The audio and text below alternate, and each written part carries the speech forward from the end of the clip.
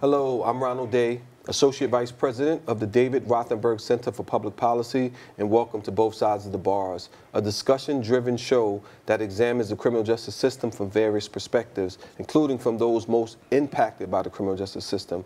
We discuss critical questions about how the current system works, its intersections with social justice, and highlight the efforts that are being made to improve the lives of everyone that is affected by it. We ask you, the viewer, to spread the word about Both Sides of the Bars and share your comments with us on Twitter at The Fortune Society. So today we're going to be talking about policy and practice with respect to parole. And I want to thank our guests, Bob Dennison and Kenneth Ennis, for being here with us today. Bob Dennison has spent a long career in corrections and in parole, all right? Most recently as the chair of the parole board, a former parole board commissioner, parole officer, et cetera, et cetera. And Kenneth Ennis is an alternatives to incarceration counselor at the Fortune Society. Thank you for being here, Kenny. So you've spent some time inside. You've been involved in myriad programs while you were there, including college. I understand that you're close to earning your bachelor's degree. So we look forward to hearing you, talk about some of these issues. Okay. All right. So we want to talk about parole policy and practice in New York State, right? And we know that there's been a lot of controversy around some of the parole board decisions that have been made. With respect to people who have been convicted of violent felony offenses, it's really hard for them to get out on parole. And so for our audience, I think it would be good for you, Bob, considering your extensive experience, to just give our viewers some context about parole board practice. Okay, the parole board is made up now of 13 commissioners and a chairperson, and they go around to the prisons in New York State, although actually for the most part now they're teleconferenced. They used to go around to the individual prisons, but now the vast majority are teleconferenced to an office, which in my opinion is a bad practice, because when you are making a decision on a person's life and whether or not they're suitable to come back into the community, it's much more important to have a face-to-face interview with the person, not on a television screen. Yes, I've heard that that's very impersonal. Very impersonal. And people don't get a chance to interact with the parole commissioners the way that they would like. It's also a disadvantage to the person coming before the parole board, because it's much easier to deny somebody if you're in an impersonal situation. Okay. It's easier to deny somebody. Yeah. And is it true that people don't even get a chance to focus on the parole commissioners if there are three? They oftentimes, according to what I heard, is that they focus on one person who is the one who's usually asking the questions. That's true. Okay, almost at the end, then they focus on the three of them. But basically, you're right. They focus on the one person. They don't even see the other people, really. Yes. They see the one person.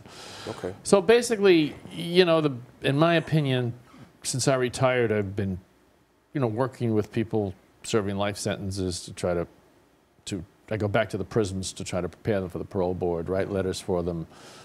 I'm not saying I make a difference. I don't know. Maybe some, maybe no. But also, the people serving life sentences to me are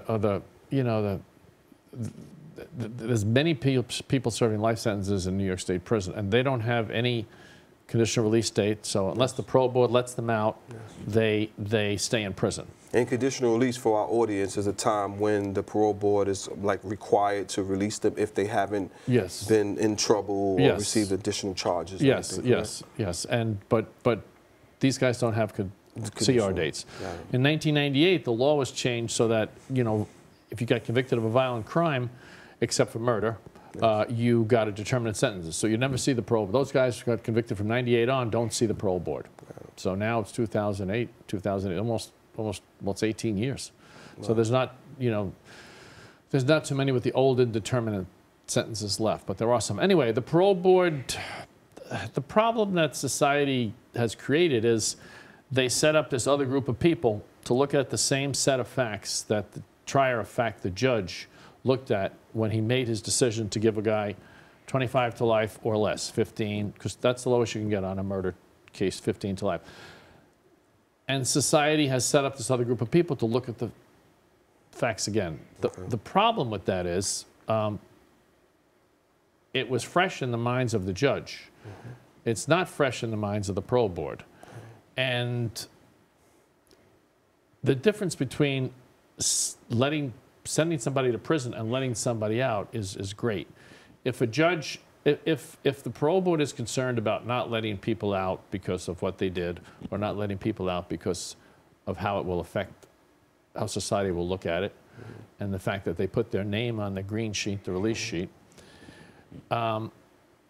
it's very different from the sentencing judge. If society, or say there's some infamous killing, or if the society feels that the person should get 25 to life, and the judge gives them less than 25 to life, let's say gives them 20 or 18, or it's not really a big deal.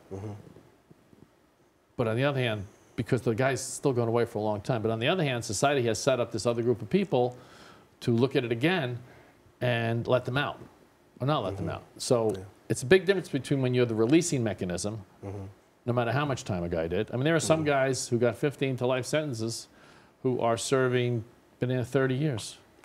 There's a guy that I won't mention his name. He's got a sentence as a juvenile, 9 to life. He's been held 33 years. Wow. It's, you know, so the problem is these indeterminate sentences for murder. Okay, so let me move on to, thank you for giving that important background information for our audience who are not necessarily informed about just general parole board practice. So Kenny, let's turn to you now, because you have some personal experience that we think is very valuable that you can share, having served some time and having gone before a parole board. So why don't you tell us, tell the audience about that experience? Okay, sure. Yeah, I ended up serving a total of 27 years, and I was arrested, tried, and convicted for a homicide that I didn't commit. So I always felt that I suffered double indemnity. You know, I have to do 25 years to life. On top of that, for something I didn't even do. Sure. So I had to like contend with that throughout my incarceration. And it always bothered me, how am I going to present, if I don't win appeal, how am I going to present that to the parole board and have them judge me fairly? Yeah. So that was a big fight for me. Sure. So during the beginning of my time, after I was sent upstate, I would say fortunate enough to meet a group of guys that had already formulated like an ideology of how to do time.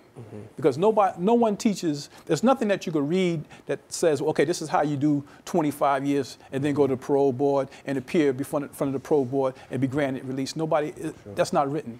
Sure. So I met a dynamic group of guys who started study groups, and that became the backbone of they didn't use the word rehabilitation. They used the word empowerment. How will we empower ourselves to become better than when we came in?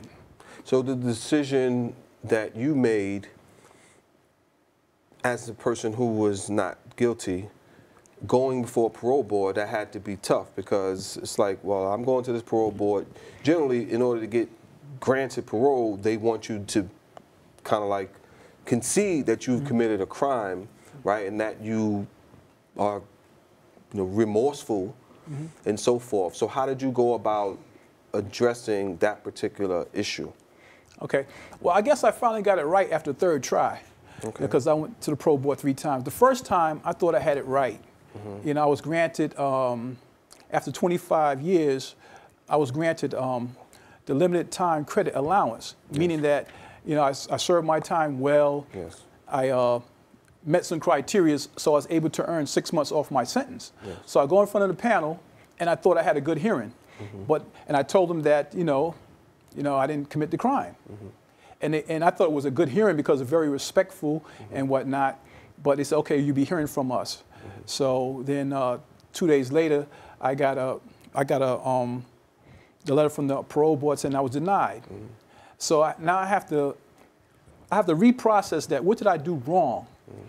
But what I had to my favor is that because I went to the parole board 6 months early, it was like a little practice. So now I'll be going to my initial parole board 6 months later on. Okay. So I try to message what I could out of that one experience and parlay that to my second experience and try to see how could I make my presentation to this panel and so they could see that I wasn't a threat to society.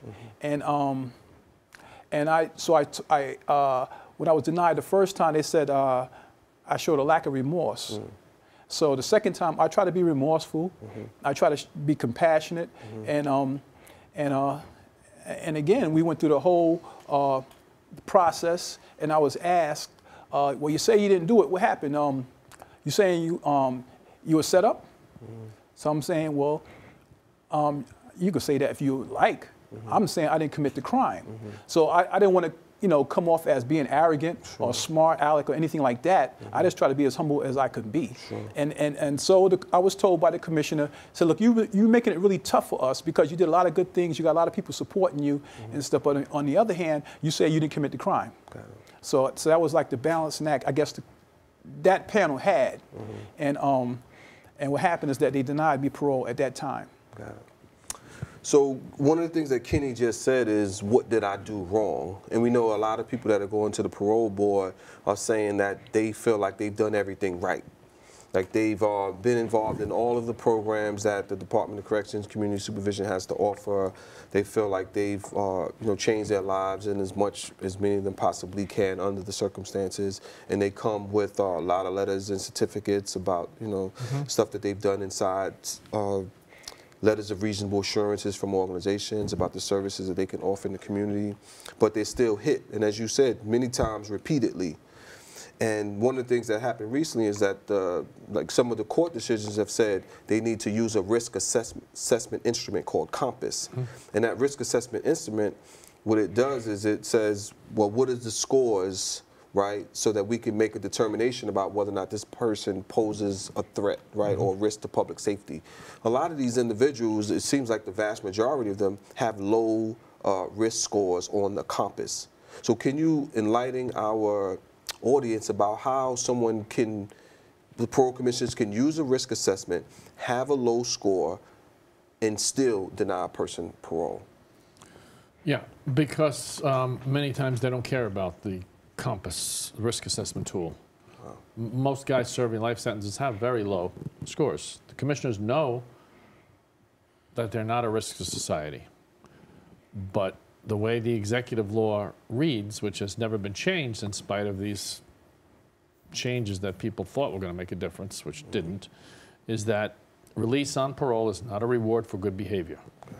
So the commissioners can assign whatever weight they want to whatever they want to. So, and a lot of guys feel like maybe they did something wrong in the interview. Usually that's not the case. Usually they did everything right.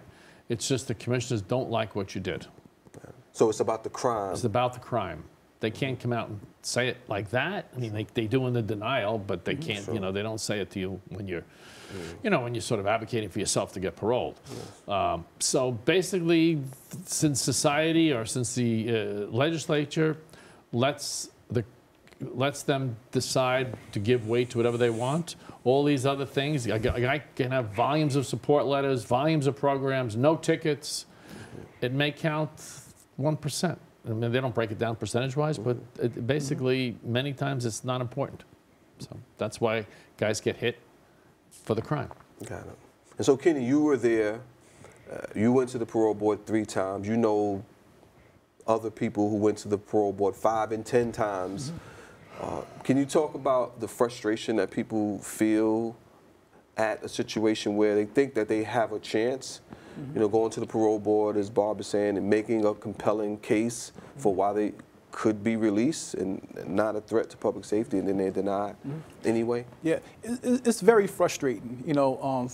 I know plenty of guys still haven't gotten, feel in their mind they haven't gotten right, but like what Mr. Dennis has said, sometimes you didn't do anything wrong, but we just don't know. So it's very frustrating because you say, look, I'm not a threat to society. Yes. And you feel that you're never gonna get that chance. After 1 appearance and 2 appearances, and you get denied, you say, I'm not gonna get that chance to show that I'm not a threat to society, to reclaim my my citizenship, just to reclaim my liberty. You feel I'm not gonna get that chance. It's very frustrating. You start to feel less than. You know, Must like be depressing too. very, very, very depression. Yeah. I think that we all go through a bout Yeah. of depression. Yeah. I know I did. Yeah, everybody. Like the first time I got denied, the second time, and I actually had to call on my theology training because I took this program, Rising Hope, the Certificate in Ministry and Human Services. So after I had my certificate before I went to the pro board the second time. But now here I am, I'm up a third time. So this whole thing about humanity, I have to appeal to the humanity in this human being, or these human beings that's going to be in this panel in front of me. So I had to say, well, okay, now how am I going to now present a presentation where they engage me in a conversation for considering me for release, knowing that I said I was innocent from the beginning. Sure. So I said, okay, well, here's what I'm going to do. And it's with a lot of training, because we conduct mock parole interviews inside in all the study groups. We're always preparing and preparing and preparing. So what I said, I had to tell the panel in my open, I said, look, I maintained my innocence from the beginning, you know, but my direct appeal is exhausted, and I had no other alternative but to rehabilitate myself. And I know that this panel is going to judge me for release based on that decision and what I've done to rehabilitate myself. And from that, at the third time, maybe it became a non-issue and they was able to move past my innocence, my claim of innocence, and engage me in other conversation, other dialogue, you know, I thought. Okay. And Bob, so you are probably very much on the opposite spectrum now of where you were when you were making decisions, right? Because the pro board commissioners who are there now would probably disagree, maybe even vehemently, with your position that you know, that the decisions are, you know, based on X, and that they're not giving a fair chance to people who are adequately prepared. What is it that people can do in order to be able to increase the chances that they'll get released? I mean, it's really hard to give positive suggestions. I mean,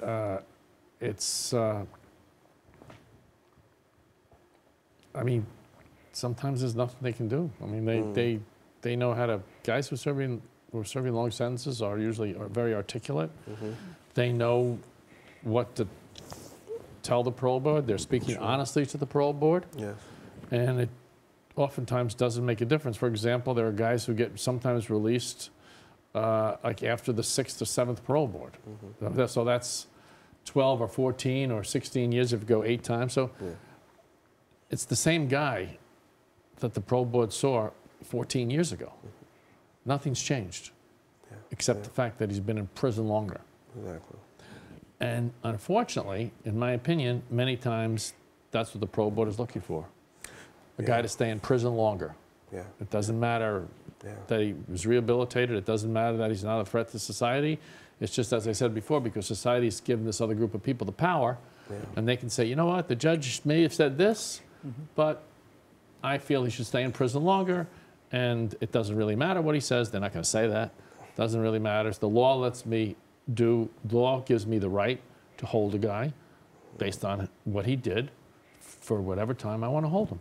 So I don't think there's anything a guy can do except, I don't know, just try to be as positive as he can. But it's a sort of a dire situation for a lot of people. Got it. And so, Kenny, again, having gone to the parole board, like, what suggestions do you have for the family members of people who are inside?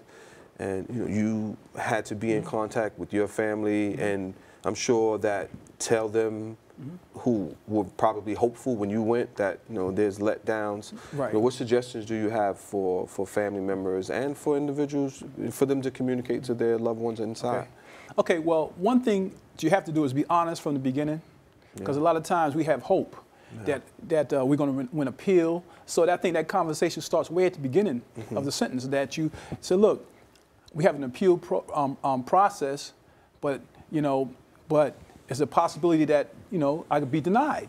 Yes. And then when you fast forward to your parole time, you try to get letters of support. You try to get like people in the community to support you, to help advocate for you. I was able to do a lot of that, and I think that was helpful also, because I had the commissioner to hold up a manila envelope of letters. He said, you're making the decision hard. You got over 100 letters from the community, most of them in petition form, and that just boosts my confidence. I mean, you got to have a strategy. You have to have a strategy where other people buy in to wanting to release you. You know, so and that start like after I got hit the second time, I got denied that second trip. I spent 2 years, my whole 2 years, I studied the parole board, and I studied it intensively that last 2 years. Like, what could I do? How could I do this? How could I get another letter? And I just wrote to everybody, and had my sisters and family members, my brothers, and everybody that knew, write something. Sure. You know, and I even came up with a template letter, because people get stuck. They say, okay, well, I don't know what to write, I don't know what to say. Where's the template? Just fill it in, and send it in yourself. You know, and send it in from different locations. If you have family in different states or whatnot, that's what I did. Because now that kind of speaks to the fact that some people do care about you. So again, when I'm doing a mock parole preparation, I'm always saying that you're right. It's like, it's up to the commissioner. So I'm saying you're making a compassionate plea for mercy. Yes. Now, can we do that? That's the goal. So hopefully that you connect with somebody's humanity. They say, look, this person has some unfinished business. Let him go. You know, I don't have to worry about the 6 o'clock news saying he did something crazy, and then it says I'm the person that gave him that second chance. That they could actually bank on your release. Yeah. Thank you for that. Just let me just add one thing. You know, I know you know this, but it's really hard on the people's families, because the people's families, guys in prison, their families think that they must not be telling us the truth, because he should have got out. I mean, if he's saying all these things that he said he sent and did, there was no reason why he didn't get out. So a lot of times it's hard for guys going to the board, their families, because they think that, you know, maybe they're lying, maybe there's something else they're missing. So that's another hard. That's another big hurdle. Yeah, and you talk about, you know, it's dire for some people. One thing that we want to do is raise awareness in the community of what they can do, because, you know, sometimes there are hearings in Albany, and some of the members of the state legislature are trying to have parole board commissioners be, you know, held accountable for certain decisions. And because one thing that you mentioned that they have a tendency of focusing on is the nature of the crime. That's the one thing that never changes. And so what do you suggest that can be changed, or at least to continue to raise awareness in the community? Well, I think one of the things is to show or to demonstrate that people serving long sentences generally don't come back to prison. In other words, they don't recidivate. They are a very good risk to be let out. Another point is, if the judge in sentencing this individual gave them less than the maximum, then basically the judge is telling the parole board, look, this is what I felt the guy should do as a result of what he did. You know, the parole board should be accountable as to why they hold guys who have been sentenced less than the maximum time and time again, when the judge has already said to them, he didn't say it like I'm saying it, but he said to them, by giving them the sentence, look, I'm okay with 18 years.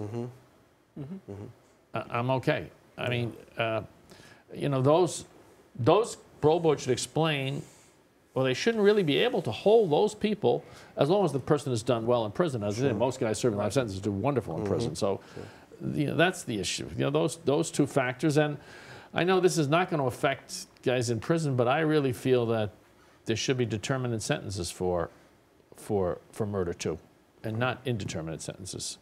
So that would take the parole board out of the equation. Yeah, that would take the parole board out of the picture. The guy would know how many years he's getting.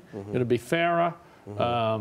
You know, even if you give, how many guys serving 25 to life now would jump at the opportunity for a straight 40 with a CR date? Because the CR date would be like in 26. I venture to bet all of them would jump at that opportunity, because it's a definite date when you're getting home.